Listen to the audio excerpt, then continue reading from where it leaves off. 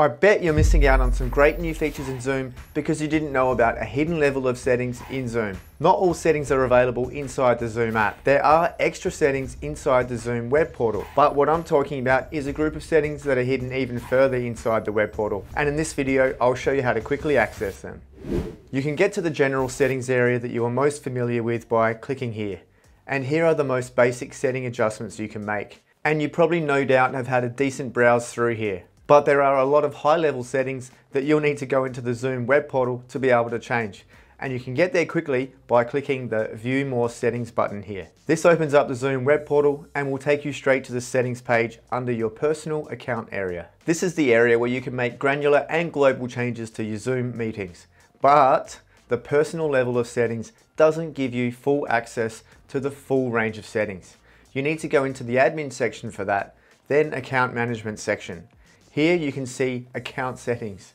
This is the highest level of settings that you can change across your whole Zoom account. However, a lot of my subscribers have told me that this particular area is not available for them and as such are unable to access the full set of features in Zoom. One example of that is custom video filters, which you can learn all about in this video right here. Essentially, it allows you to add a custom business logo and or a custom designed frame that can go around the edge of your video during a Zoom meeting. So here's how to fix account settings not showing. You need to attach a credit card number to your account, which effectively verifies your account.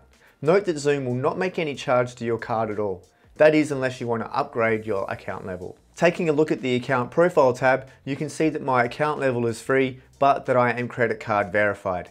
Then over in the billing section, and then in billing information, that I'll have a card associated with this account. In a moment, I'll show you the process here, but first, if you're getting some value out of this video, I'd appreciate it if you quickly hit the like button now to help me with the YouTube algorithm, or better yet, subscribe now and hit the notification bell to be alerted for great new tips and tricks like this as I release them. It really helps me to grow my channel and inspires me to put out more great content for you. So let's go over the process. I'll go over to a dummy Zoom account that I just created and head to the same area of the web portal.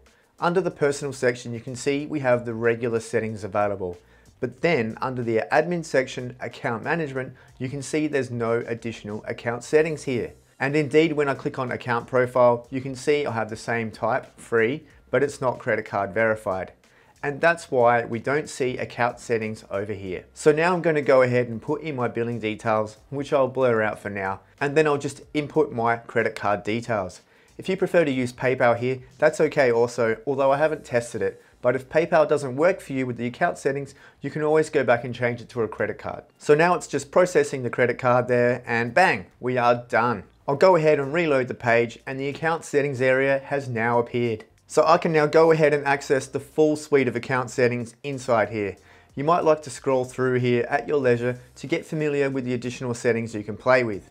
But I definitely recommend that anytime you want to change any settings on Zoom, you do it from this admin level of account settings as opposed to the settings in your personal level. Now that you've got that sorted, I recommend you watch this video next where you'll learn how to display your business logo or any other graphic that you'd like as a custom video filter. It will definitely give you a professional edge in your next Zoom meeting, where you'll learn how to display.